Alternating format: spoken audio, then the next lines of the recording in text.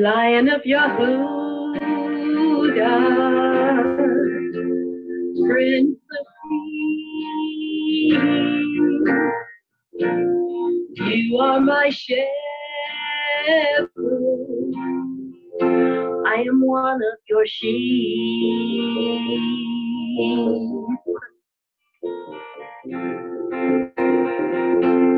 When I was called years ago, I was part of this world, you see, but something inside me knew your word I must keep.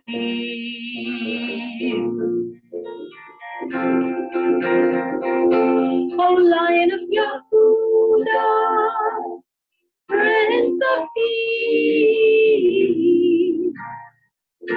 with you I'll dwell always, my troubles will cease.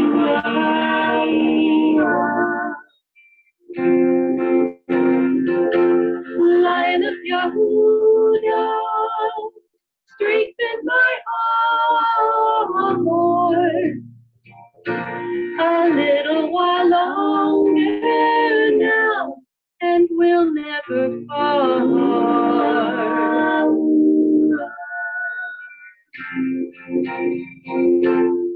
Savior Almighty One, sovereign indeed, Lion of Yahudah, you're our Prince of Peace.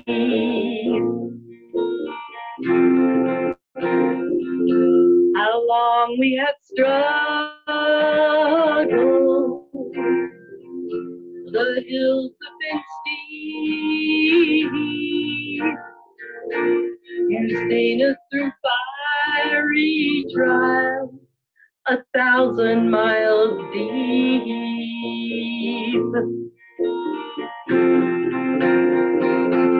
Lion of Yahudah, Prince of Peace,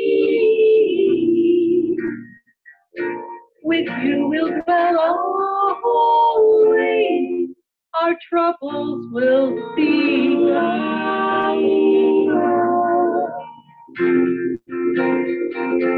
Lion of Yahudah, strengthen our heart a little while longer now, and we'll never part.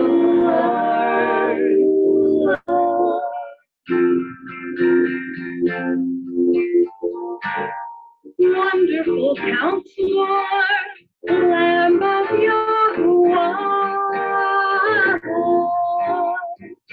Creator of all things, you're our Redeemer, our Teacher, King of Kings. All praise to you, the Giver of life. Forever you're right.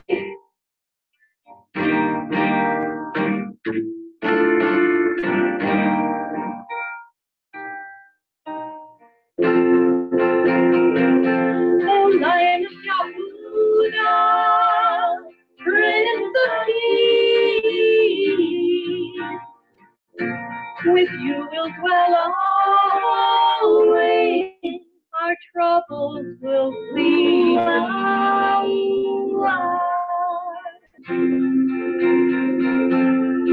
Light up Yahudah, strengthen our heart a little while longer now, and we'll never part. Never part.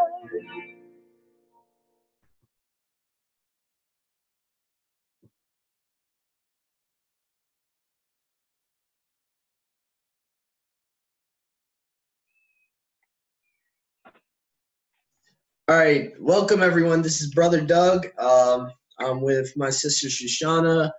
My brother Dennis. We are the Awakened by Yahuwah Assembly and Yahuwah and Yahusha Messiah.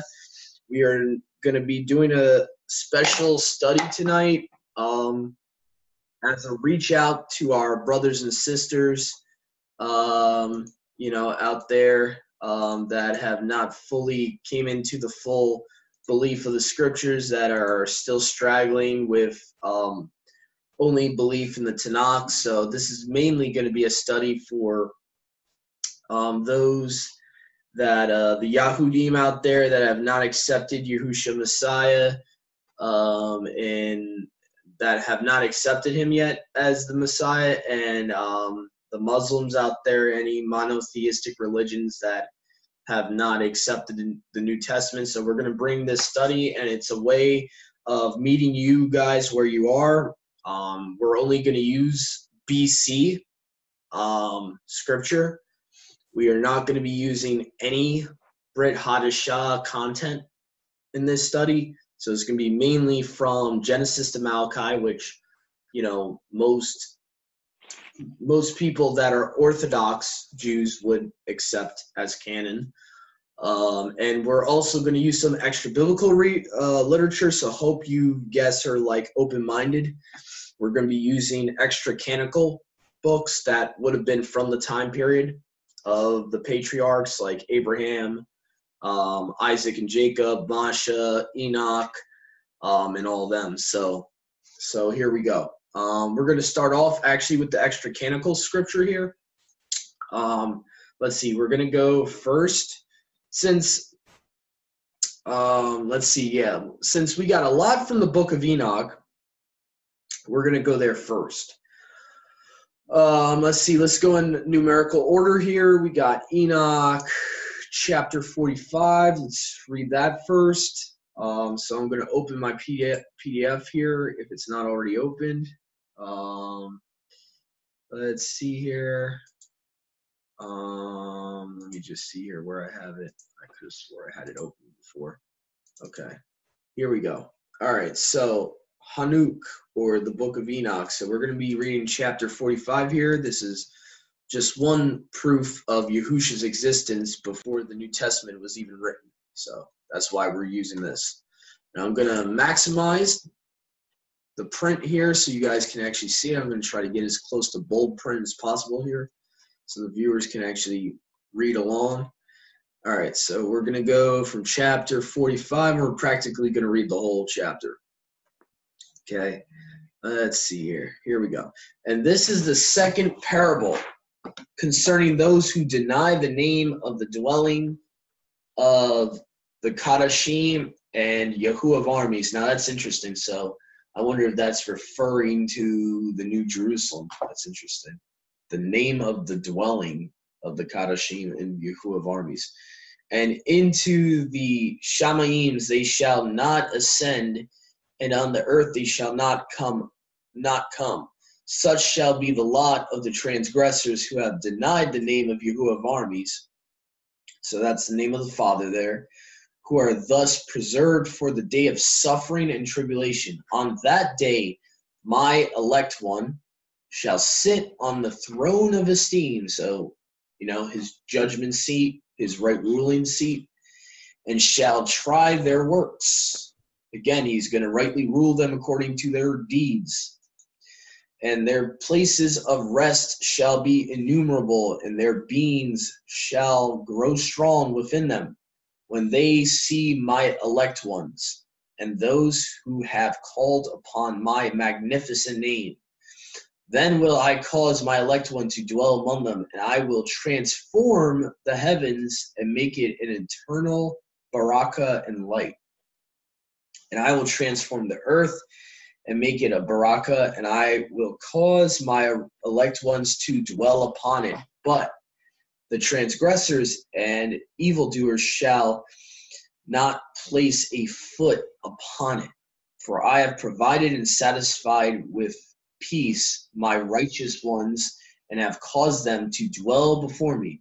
But for the transgressors, there is right ruling impending with me, so that I shall destroy them from the face of the earth. So 5. Doug, you are really breaking up badly ever since you started. I'm sorry to tell you. I don't know what I can do much about that if I'm breaking up. I got everyone else muted, so I I don't know. know, and I muted myself thinking it would help, but it didn't. All right, well, I guess the viewers are just gonna have to. Yeah. All right, well, hopefully you viewers can hear me somewhat, because there's nothing I can do on my side. I apologize for that. There's not much I can do about it. All right, so basically, chapter 46 of Enoch, verses 1 to 6, was all about Yahusha, the elect one, Yahusha, the Messiah, who the world has been deceived into calling Jesus. Yahusha, the Messiah of the Scriptures, is being talked about way before the New Testament's even written. This book would have been traced back at the minimal around the time of the Septuagint, which is about 300 BC. So this, for him to be talked about in this book way, way, way before even the book of Malachi would have been written. So basically it's talking about Yahusha rightly ruling on his seat of right ruling in the kingdom. Talks about the unrighteous will be rightly ruled, and basically Yahusha is going to give repay us for every deed, whether true or evil, basically. And it talks about those that deny the name of the Father, what their punishment is of suffering and tribulation, so they won't be counted worthy to escape the things that are coming upon the earth in the great tribulation. It says right in verse 2 that who are thus preserved for the day of suffering and tribulation. And then it talks about, and before that, it talks about those that have denied the name of the dwelling of the Kadashim of you and Yahuwah of armies. So that's talking about the name of basically the new Jerusalem. So, and it calls Yahusha here my elect one. So a lot of times my elect one will be a phrase that refers to Yahusha in pre-Brit Hadashah material. So we're going to go forward here because we got a lot of other places to go in Enoch. We also got, we're going to go to the next chapter, Enoch chapter 46, verse 1. And don't worry, we are going to get to the actual canon. So be patient.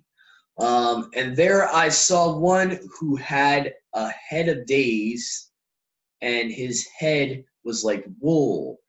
And with him was another being whose face had the appearance of a man. Let me just make sure it's at the end of the verse.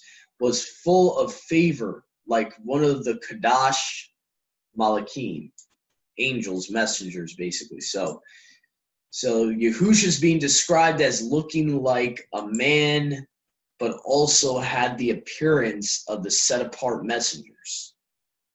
So basically, this is talking about the Son of Man, the Messiah, way before he came to earth, basically pre-existing. And we will be getting to the canon. There's the prophets talk about Yahusha pre-existing. So I know some of you are like, oh, where does it say he pre-existed in the canon? Oh, well, we're going to get there. Don't worry. So here we go. Enoch chapter 50. Actually, let's go to 49. Let's try to keep it in numerical order. So now we're going to go to chapter 49 in Enoch, which says, for knowledge is poured out like water, and esteem failed not before him for eternity. For he is mighty in all the secrets of righteousness and unrighteousness. Shall disappear as a shadow, having no continuance. Because the elect one, again, the elect one, stands before Yahuwah of armies. So the Father and the Son in heaven.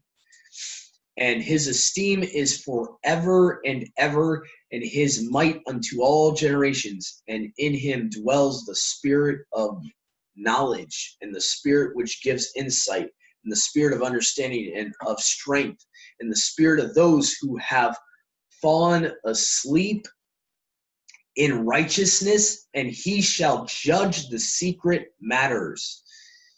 and none shall be able to utter a lying word before him, for he is the elect one before Yahuwah of armies, according to his tube pleasure. So this little mini chapter here is talking about the wisdom, the spirit of knowledge, which is the set apart spirit. So, and then it starts talking about the Son, Yahusha, the elect one, who is with the Father in heaven, and is before Yahuwah, standing before him in heaven for according to his tube pleasure. So basically, that's what that's talking about. So again, you have Yahusha, basically Tanakh time period in a book that would have been written. Some speculate even earlier than 200 or 300 BC. Possibly the original Ethiopian version of this book goes before Genesis. So just keep that in mind. So now we're gonna go. Let's see here. We got chapter 51 of Enoch, verses 1 to 2. So we're gonna stay in Enoch here, and now we're gonna go to chapter 51, verses 1 to 2. Okay. All right. So here we go. And in those days shall the earth also give back that which has been entrusted to it, and the grave also shall give back that which has received, and Gehenna shall give back that which it owes. Okay, this is weird. All right, I don't know about that. That's a little weird. Probably should not say Gehenna here, because no one's in Gehenna right now, so that's a little weird. Probably should have said Sheol. So whoever did, the Hallelujah scripture sometimes messes up and puts Hebrew words where they shouldn't put them. For in those days the elect one shall arise. Basically, this is talking about the dead being emptied from the graves for the resurrection. So obviously, in context, Gehenna doesn't make sense here. So it actually should have been hell or Sheol, the correct Hebrew word Sheol here instead of Gehenna. So it talks about the elect one is going to arise in those days, and he shall choose the righteous and set apart from among them, for the day has drawn near that they should be saved. Again, they should be saved, talking about a future, basically future time period, future tense, not past tense, that you're already saved, or what is it called? Not past, but in the now, how some people believe. And the elect one shall in those days sit on my throne, and his mouth shall pour forth all the secrets of knowledge and counsel, for Yahuwah of armies has given to him and has esteemed him. And in those days the mountains shall leap like rams, and the hills shall skip like lambs satisfied with milk. And the faces of the Malachim, the messengers, the angels, in the Shamaim shall be lit up with joy, and the earth shall rejoice, and the righteous shall dwell upon it, and the elect shall walk upon it. So basically talking about the new kingdom, basically talking about the new heaven and new earth, and basically, the earth is going to be joyful, no more sin, no more corruption. So again, it talks about the elect one will be sitting on the Father's throne. So again, sitting on the right hand of the Father. We see that in the canon. In the book of Psalms, it talks about sit at my right hand. So we're going to get to those verses soon, but let's stay in the extra biblical stuff and actually go to, let's see, we got, oh wow, I forgot I got a couple here that actually talk about the Son of Man in the book of Enoch. Enoch chapter 48, verses 2 to 10. So I actually forgot we had these also. All right, so let's go back to chapter 48. I kind of messed up on the order. Sorry about that.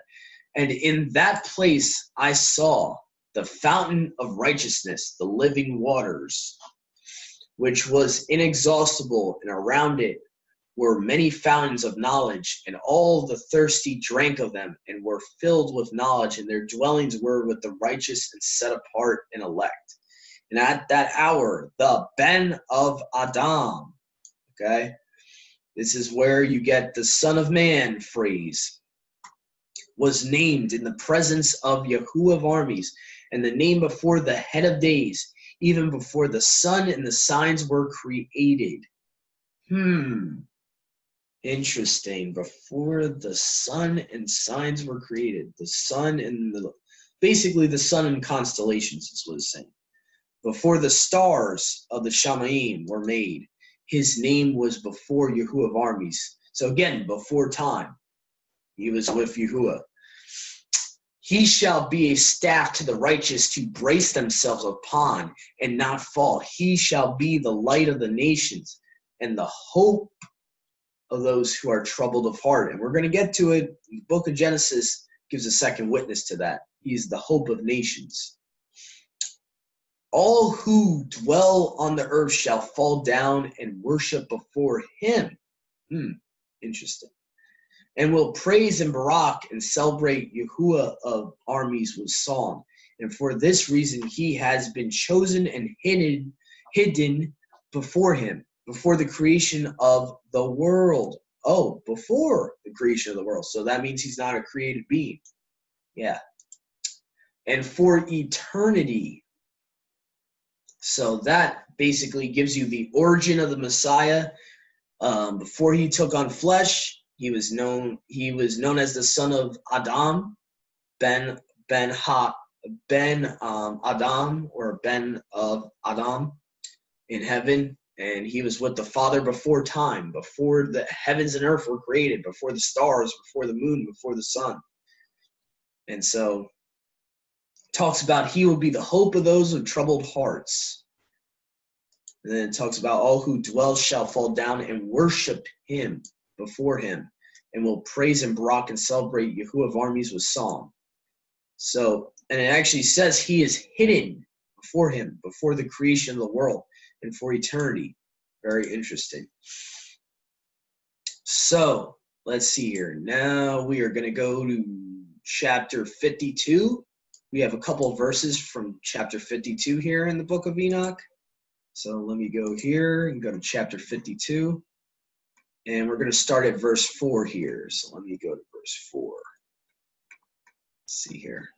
And he said unto me, all these which you have seen shall serve the dominion of his anointed, or his Mashiach. Okay? Probably here this is supposed to say Mashiach. That he may be potent and mighty on the earth. So again, the Mashiach, talking about way before the prophets. This would have been way before Jeremiah, way before Isaiah. Okay? This is like basically antediluvian type of literature we're reading from right now. You know, pre-flood type of literature. So keep that in mind. All right, so here we go. Now we got, all right, so now we got verses 6 and verse 9. All right, so now we're going to go back, stay in the same chapter. We're going to go down to verse 6. And these mountains which your eyes have seen, the mount of iron, and the mount of copper, and the mount of silver, and the mount of gold, and the mount of soft metal, and the mount of lead, and all these shall be in the presence of the elect one as wax before the fire, and like water with streams down from above. They shall become powerless before his feet. And this is kind of like pretty much alluding to everything will be put under his feet, which it says in the book of Psalms. So that was verse 6 of this chapter. Now we're going to go to verse 9, and it talks about, and all these shall be destroyed from the surface of the earth when the elect one shall appear before the face of Yahuwah of armies. And we're going to later get into Daniel chapter 7, where it actually talks about the Son of Man, the elect one, Yahusha Messiah, appearing before the head of days, the Ancient of Days, Yahuwah. So this is kind of alluding to that, where it talks about that in Daniel chapter 7. So it says, all these shall be destroyed from the face of the earth when the elect one shall appear before the face of Yahuwah of armies. So that was verse 9. Let's see if we got any more from Enoch here. I don't know why my sharing is paused. What is going on, computer? Come on, don't fail me now. All right, here we go. Now we're going to go to the last, one of the last ones we have from Enoch, chapter 55, verse 4. All right, so chapter 55, verse 4. Here we go. And after that, the head of days repented and said, in vain I have destroyed all who dwell on the earth. And he swore by his great name. Well, now on, and whoa, all right, we got, whoa. Welcome, Bobby and Kristen. We're doing a study about proving Yahusha is the Messiah from Tanakh only and the apocrypha. We're reading from Enoch chapter 55, verse 2. And so here, I'll read it again. It says, and he swore by his great name, and from now on I will not do so to all who dwell on the earth. I will place a sign in the heavens, and this shall be a pledge of to trust. Wait, let me hold on. Let me make sure that's the right verse. See here. Enoch. Oh, verse 4. I'm sorry about that, everyone. It's actually verse 4 I wanted to read from. Okay, so let me just skip down here to verse 4. Let's see here. That's weird. They don't have verse 4 numbered here. That's a little weird. When I have desired to take hold of them by the hand of the Malachim on the day of tribulation and pain because of this, I will cause my chastisement and my wrath to abide upon them, says Yahuwah, Elohim of armies. So that's weird. It's like, is there a verse missing here? That's weird. Okay, That's whatever. the next one. Okay, because they didn't have like 4 even like listed. Okay. You mighty kings who dwell on the earth, you shall have to look upon my elect one, how he sits on the throne of esteem and rightly rules Azazel and his associates in all his army in the name of Yahuwah of armies. Very interesting. So it talks about Yahusha basically sitting on the throne of esteem, on the throne of the Father, and rightly rules Azazel and his associates, basically on the day of judgment, what they're reserved for. All right, so now I think we got one more cross-reference from Enoch, and then we'll be moving on to 4th Ezra. So here we go. We got Enoch chapter 46, verses 1 to 4. So now we're going to go to there. And here we go. So, and there I saw one who had a head of days, and his head was white like wool, and with him was another being, whose face had the appearance of man, and his face was full of mercy, like one of the Kadash Malachim. And I asked the Malach who went with me and showed me all the hidden matters concerning the son of Adam, or Ben of Hadam. Again, Ben of Adam, right there, son of man. He who he was and where he was, why he went with the head of days. And he answered and said to me, This is Ben of Adam, who has righteousness, with whom dwells righteousness, and who reveals all the treasures of that which is hidden, because Yahuwah of armies has chosen him, and whose lot has the preeminence before Yahuwah of armies in uprightness forever. So again, the phrase, Ben of Adam, the son of man. So now let's go back here to the list. So now we're going to be moving on to a chapter in, I think actually we're going to go to the Apocalypse of Abraham, chapter 29, verses 3 to 12. So let me just see here. Let me see. Where did I have that? I just had it too. Oh, here's my bookmark. All right, here we go. Let's see here. Why is it under here? That's weird. All right, here we go. Apocalypse of Abraham. And it's going to be chapter 29. And this pretty interesting book. It's part of what's known as the pseudo-apocrypha, which is not even part of the regular apocrypha. So here we go. Chapter 29 of the Apocalypse of Abraham, verse 3, we're going to start. Count it up and you will understand. Look down at the picture. And I looked and saw a man going out from the left, the heathen side. From the side of the heathen went out men and women and children, a great crowd, and they worshipped him. And while I was still looking, those on the right side came out. And some insulted this man, and some struck him, and others worshipped him. And I saw that as they worshipped him, Azazel ran and worshipped and kissing his face. Well, basically what it's saying here is Azazel, you know, the thing is, this book actually equates Azazel with Satan. So the Watcher Azazel, the Apocalypse of Abraham actually equates him as the same person as Satan. So if you know about the narrative of the New Testament, this makes perfect sense, and actually interesting because this book was written way before the New Testament. It's talking about basically Judas being possessed by Satan after he betrays Yahusha and then he kisses him on the cheek. So this right here is showing you that it was basically written about before it even happened, way before the New Testament even was written. Okay, so now you have, and then it says, he turned and stood behind him. And I said, Eternal Mighty One, who is this man insulted and beaten by the heathen?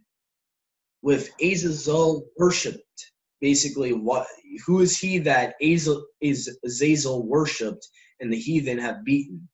And he answered and said, Hear, Abraham, the man whom you say insulted and beaten and again worshipped is the liberation or freedom from the heathen for the people who will be born from you, the seed of Abraham.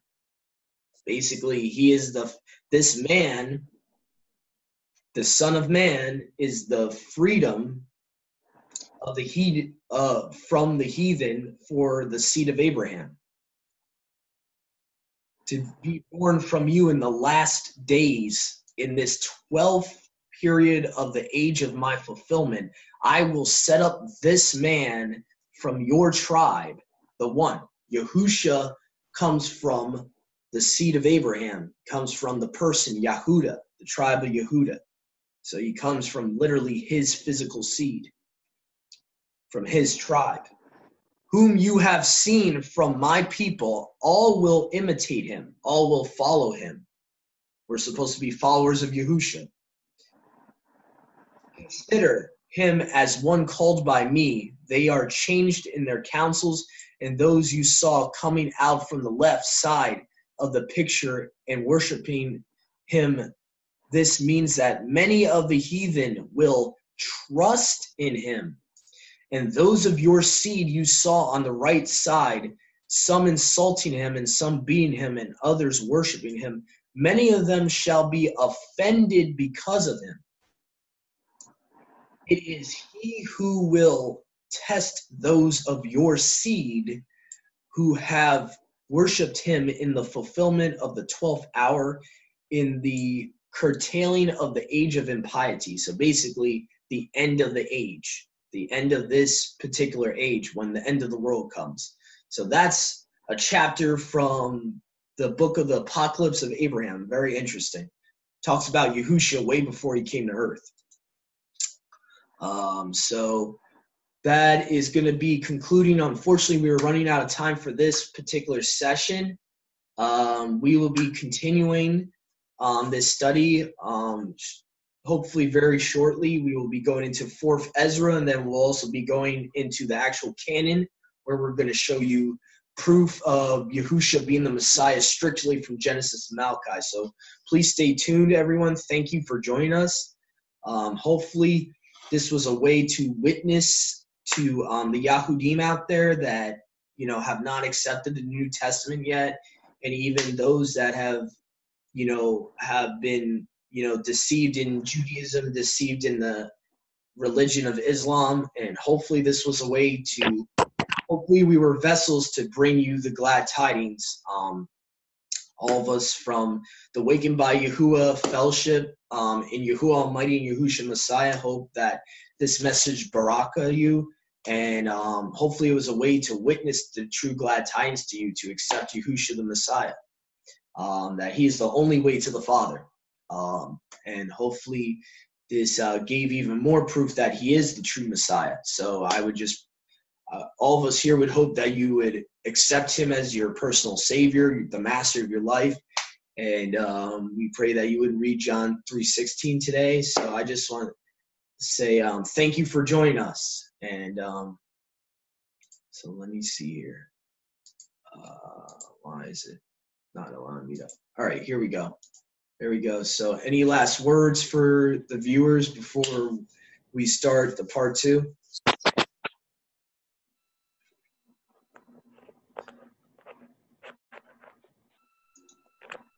You were breaking up a bit there off and on. Yeah, I don't know if it's my side or whose side, because it seems like it only happens every once in a while. You need to listen to it before you put it up. Yeah. Yeah. I don't know why it's doing that. Still recording. Yeah, I know. All right, so thank you for joining us again, everyone, and stay tuned for the part 2. Sorry for the difficulty if you couldn't hear me that well. I guess I'm having some Wi-Fi trouble, but thank you for joining us. Shabbat Shalom.